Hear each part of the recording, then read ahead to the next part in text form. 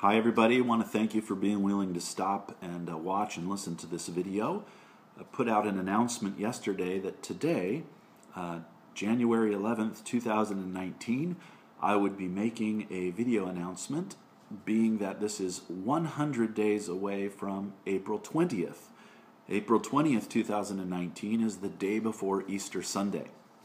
And on that day, on that evening actually, Saturday evening, April 20th, 2019, my family, myself, Mary Jo, and Victor, will complete a journey that we have been on for several years really, but several months very intentionally. And that journey is a journey of full reconciliation with and an entry into full communion with the Roman Catholic Church. My family and I are becoming Catholics.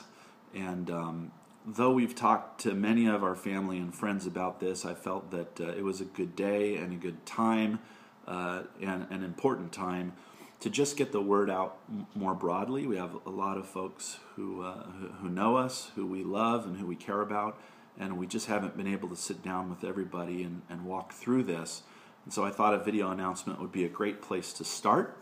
I can't go into every detail here, but I at least want to share 4 big ideas with you, because when you hear Kenny, Mary Jo, and Victor Burchard are all joining the Catholic Church, for some people that can be a huge shock, and you can have a lot of different kinds of emotions about that, and I get that, truly I do, because I've been part of these discussions for many years as a Christian, and so I wanted to just share from our perspective what's happening with us. And true to form, because of my many years pastoring and preaching and teaching, I have 4 points today, and they all start with the same letter. But it's true. I want to share 4 words that begin with L.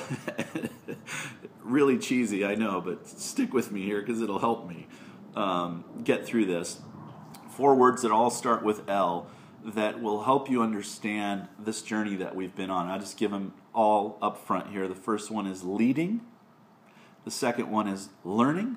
The third is listening. And the fourth is loving. Now I'm going to be doing a lot of reading here because I wrote down a lot of things that I want to say because I want to say them with precision. And sometimes when you get to talking, you say things in a way you didn't mean to exactly, or you didn't use the precision you want. So if you see me reading, forgive me. It just means I want to do it right. But those 4 L's, leading, learning, listening, and loving, will shape the rest of everything else that I say here. So the first one is leading. I said we've been on this journey very intentionally since June of 2018. To be precise, June 3rd. June 3rd is the day before my birthday, June 4th. And June 3rd, my family and I went to the beach to pre-celebrate my birthday. And after we were coming home from the beach, we were driving to look for food, and we located a place, and as we were coming up to it, not far from where we live, I looked to the right, just as we were coming up to the shopping center, and I saw a church building that I hadn't ever really paid attention to before. And I looked at it, and I saw the sign outside the church building, and it said, St. John the Apostle Catholic Church. And I thought, oh, I didn't remember that there was a Catholic church in this neighborhood. Well, that's cool. And then, at that exact moment, as I was having that thought, I had what Catholics would call a locution. Pentecostals would call it a word from the Lord. And so I had a locution as I'm sitting in my car, and it went like this. Go in there. That's it. Go in there. And I didn't go in there. I went out for pizza and beer with my family. But as I was sitting there drinking beer and eating pizza, I was thinking, I think that was the Lord that told me to go to that church. I think I'm supposed to go to that church. And I thought about it all day, that whole day. And I went into our office at home and Googled the church website and just looked around it for a while. And I thought, yeah, this is the Lord. So I came out into the living room, my wife sitting on the couch, and I said, Joe, did you see the Catholic church that we drove by just before we got to the pub coming home from the beach? And she said, yeah, I think I did see that. And I said, well, I think the Lord told me that I need to go attend a worship service at that church.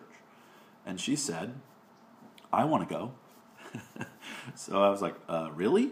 So the next Saturday night, which would, I believe, be June 9th, I have to check my date on that, we went to the Saturday evening vigil mass at St. John the Apostle Catholic Church. Now, I've been to a few masses over the course of my life. I always loved them, but I admittedly didn't really understand everything that was going on. Some of it I did and loved, and other pieces of it I thought, this is just foreign to me.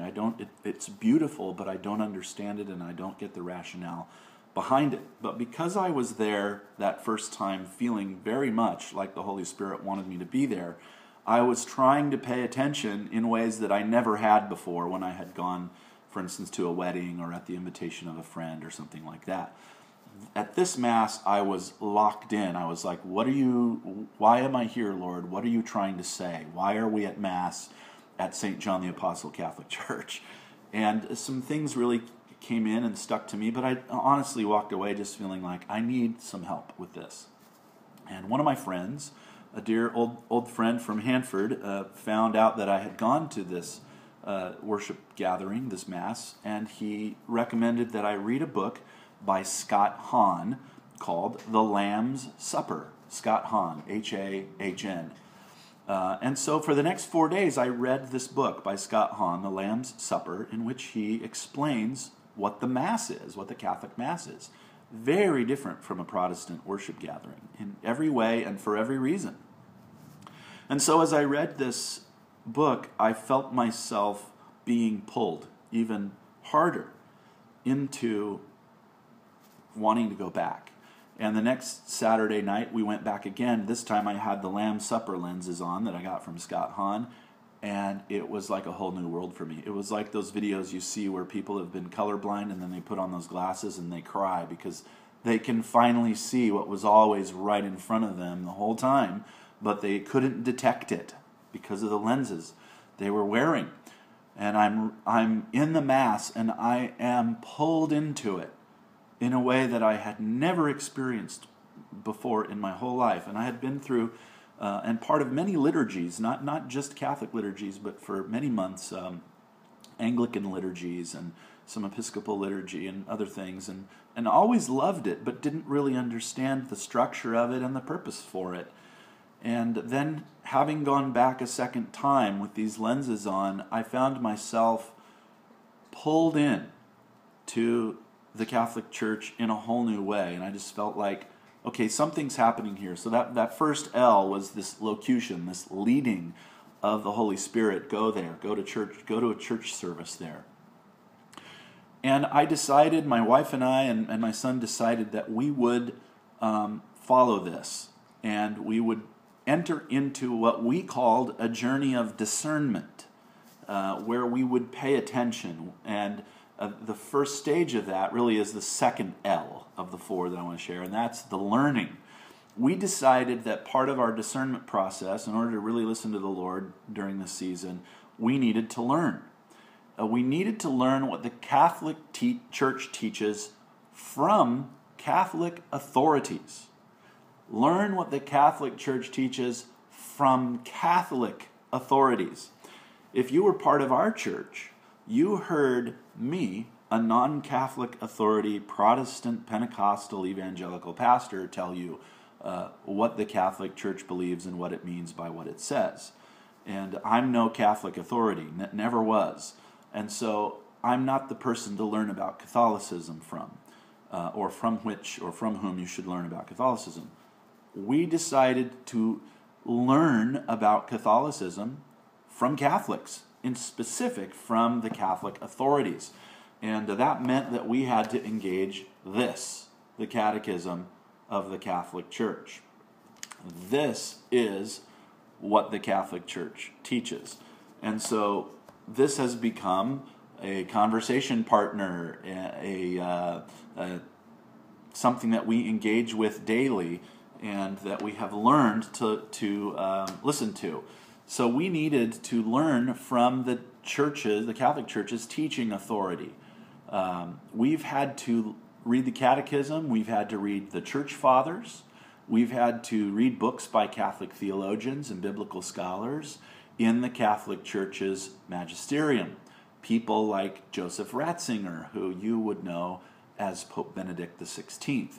And this is arguably one of the greatest and most influential theologians and biblical scholars in any tradition alive today, and certainly in the 20th century up to the present time. Over the course of this learning part of our discernment, I have read thousands of pages by these men and women. I have listened to scores of hours of teaching and lectures by them on everything from the canon law of the Catholic Church to Catholic dogmatic theology to the catechism to historical theology to Catholic epistemology, all of these ologies that every system has. And I have let Catholic people, Catholic scholars who do theology the Catholic way, tell me what Catholics actually believe. And so as a family, this has been something that we've been doing. And we've also been together in a process called RCIA, the Rite of Christian Initiation of Adults. And this is where we are learning what the Catholic Church teaches from a Catholic perspective. Our whole family is going through this with a whole other group of people. And now please be assured that there were a lot of questions that I had. I wrote down my own list of 14 points of theological reconciliation that I would need to resolve before I could ever consider being a Catholic. These were, for me, these were the deal breakers, you might say. And some of you are wondering if I really did a good job here. Like, did he really think about all this stuff? Like, did he look at Mary, what the Catholic Church teaches about Mary? Does he know that Catholics believe in something called purgatory? Does he know that Catholics have a pope? Does he know that they believe in a celibate priesthood? Does Kenny know that the Catholic Church is not sola scriptura? Does Kenny know all this? Does he understand the word indulgences? Truly, surely, Kenny hasn't thought of all these things, or he would never be becoming a Catholic. I just want to tell you, those are all the things that were on my list, and more. And I had to go through, my family had to go through, and still continues to go through, a journey of interactive dialogue with the authoritative teaching of the Catholic Church on these issues. Listening to the Catholic Church, you could say, with Catholic ears. Even though we have Protestant ears, we've had to learn how to listen through Catholic ears, and that's been really helpful to us. And so this first part of our discernment process was where we just had to learn what Catholics mean by the things that they say and what they're trying to communicate with the words that they use, which many of them are similar or even the same words to what Protestants use, but mean very different things by them. And so the second L is learning. We've been learning from the Catholic Church what the Catholic Church actually teaches. If you want to go on Google and Google bad things Catholics believe, you'll hear from all the people who aren't Catholics or who are ex-Catholics or whatever, and they'll tell you, we've decided to listen to the Catholic Church tell us what they believe. And that's been really helpful, and that's the second L, learning from the Catholic Church what the Catholic Church actually teaches about things. The third L, only two more, is listening. This for me has been one of the most fulfilling parts of the journey. I have been listening to the stories of people who are honestly like me and like my family. And specifically what I mean by that is I have been listening to, through their books and through their lectures and through their website content and everything else, formerly Protestant, evangelical, seminary-trained, ordained ministers, missionaries, clergy, people who were in that strand of Protestant Christianity who became Catholic, not despite their training, not despite all the things that they knew and learned and understood and participated in, but in many ways because of those things. They paused, like we're pausing, and said, maybe we should let the Catholic Church speak for itself, and they found what they were looking for. And so there are so many of these books out there. The first one that I read was by the guy whose book I read that I referenced earlier, Scott Hahn. His book, Rome, Sweet Home, kind of a corny title, but a really great book, in which he details his journey from being a seminary-trained Protestant evangelical pastor, ordained minister for decades, and then coming in to the Roman Catholic Church. I read his journey, and that just put me on the path of reading many more books by guys such as G.K. Chesterton, who you might have heard of, Scott Hahn, I already mentioned, Peter Kraft, who was known for so many years as a Protestant evangelical Christian apologist who became a Roman Catholic, Francis Beckwith, who came back to the Catholic Church, to be fair, but he was the president of the Evangelical Theological Society, and while he was in that position, the Holy Spirit called him back into a full reconciliation with the Roman Catholic Church. Thomas Merton, Malcolm Muggeridge, one of my favorite Jesus guys, the late Malcolm Muggeridge, David Curie, Thomas Howard, just to name a few of these guys. Their books and their stories, for me, have become like going into a room full of guys that think like I think, that process the way I process, that have the same concerns that I had some of the similar life experiences that I had, who all felt drawn into the Roman Catholic Church, who all share the entire process of their journey. So it's been this huge comfort for me to have these dialogue partners through their books and writings and so forth. I've been listening to them. In a sense, they've been like mentors to me. They not only helped me to understand how to process a lot of the relational stuff, but also a lot of theological stuff too, because that is hugely important to me and always will be.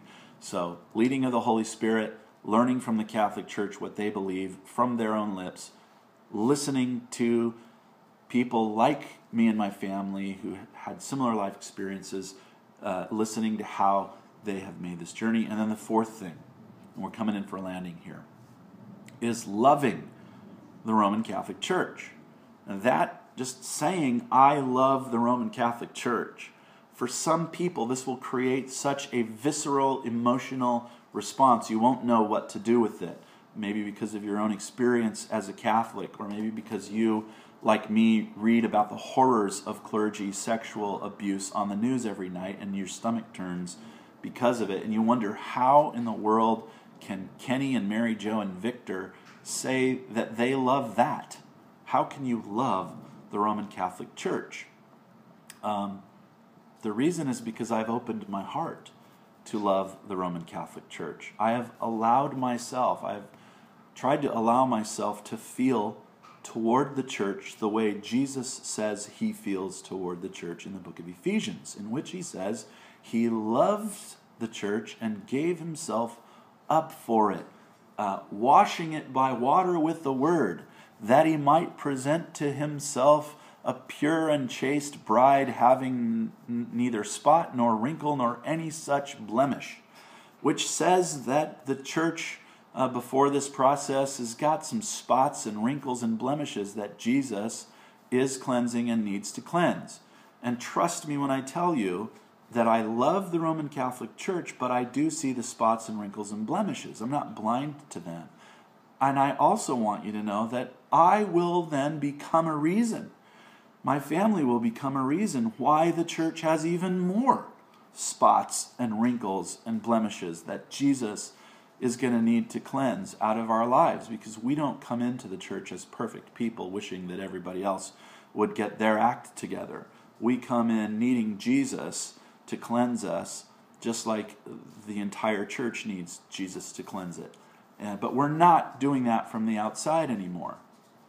We're doing it from the inside of the church. So my family is joining an army of faithful Catholics who do not want to nail the problems that the church has to the outside door of the church in protest, but rather we are going in to be worked on ourselves and to work on these things from the inside.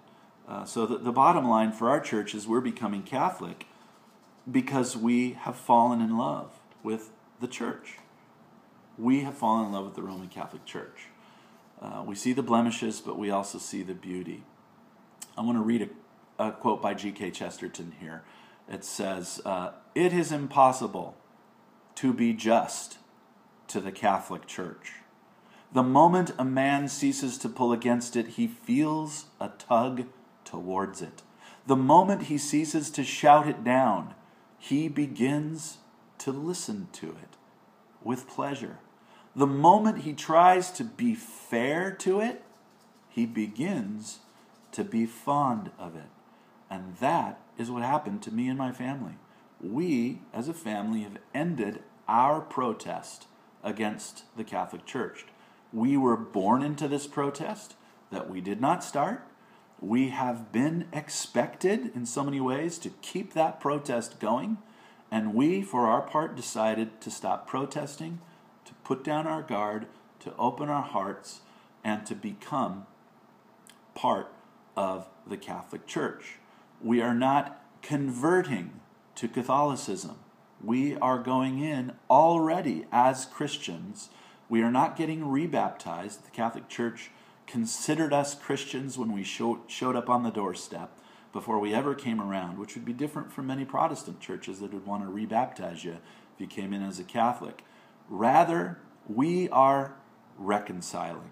We are entering into full communion with the 2019-year-old Catholic Church. Another quote by G.K. Chesterton that means a lot to me here.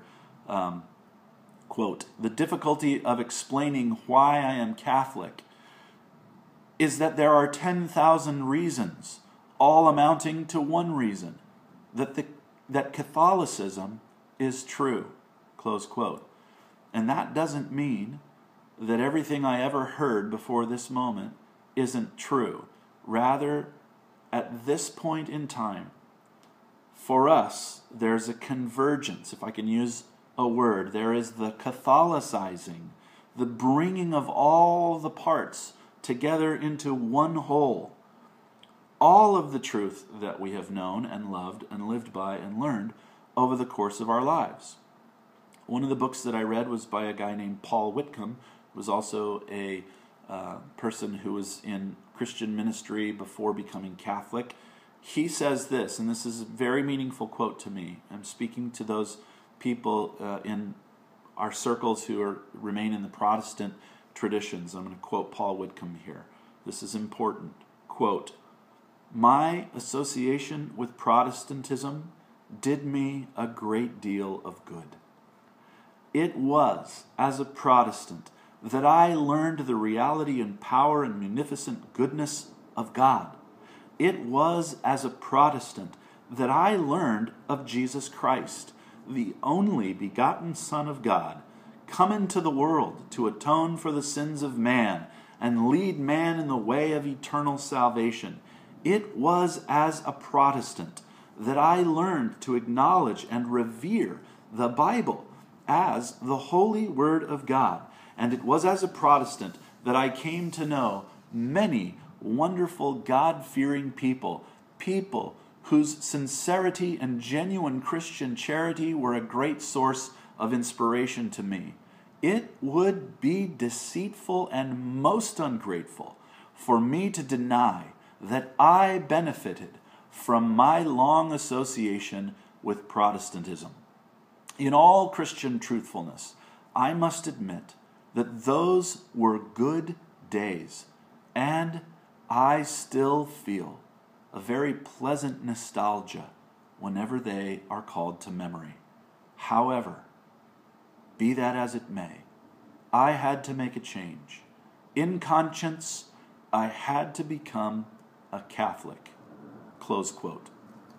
So in other words, after 33 years, and for my wife it's been her whole life, my son since he's been with us, after all those years of being real Christians, actual Christians, after 20 of those 33 years of being in full-time vocational ministry, ordained, preaching, teaching, leading churches, after teaching through 10 entire books of the Bible, verse by verse, covering thousands of verses, hundreds of hours, after 3 years of graduate school in New Testament biblical scholarship, by the leading of the Holy Spirit, by learning what the Catholic Church actually means by what it says, by listening to what others like me and my family have gone through on their own journey, and by ultimately coming to love what we have found in the Catholic Church, we conclude that the Catholic Church is telling us the truth about reality the best we've ever heard it told. It is giving us a coherent worldview. Jet going over, by the way. It is giving us a coherent worldview regarding how we come to know the truth, regarding God's purposes for the world, regarding what's actually gone wrong with the world, regarding what God has done, is doing, and will do about what's gone wrong with the world, and regarding the ultimate future that God has in store for this world. The Catholic Church, we conclude, is telling us the truth, the best we've ever heard it told, about all of those things. And so I'll end with this, especially in case some of you who are listening are wondering, is Kenny and Mary Jo, or are Kenny and Mary Jo and Victor still Christians now that they've become Catholic?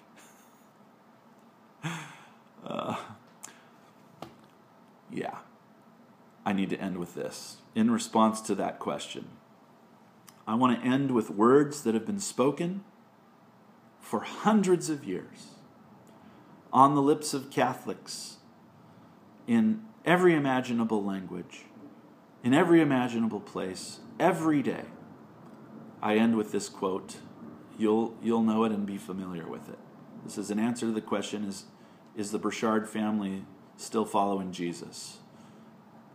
I believe in God, the Father Almighty, creator of heaven and earth, and in Jesus Christ, his only Son, our Lord, who was conceived by the Holy Spirit, born of the Virgin Mary, suffered under Pontius Pilate, was crucified, died, and was buried.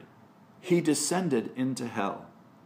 On the third day he rose again from the dead. He ascended into heaven and is seated at the right hand of God the Father Almighty. From there he will come again to judge the living and the dead. I believe in the Holy Spirit, the Holy Catholic Church, the communion of saints, the forgiveness of sins, the resurrection of the body, and life everlasting. Amen. There's more to say and more to tell, but those are the big pieces. And I want to thank you all for any who stopped to listen to this, especially if you listened to it all the way through. I realize that it was kind of long, but a big thing like this requires a good response and a good answer. And hopefully we've given the big pieces in a way that you can hear and grapple with and understand and appreciate. We love you all. We thank you.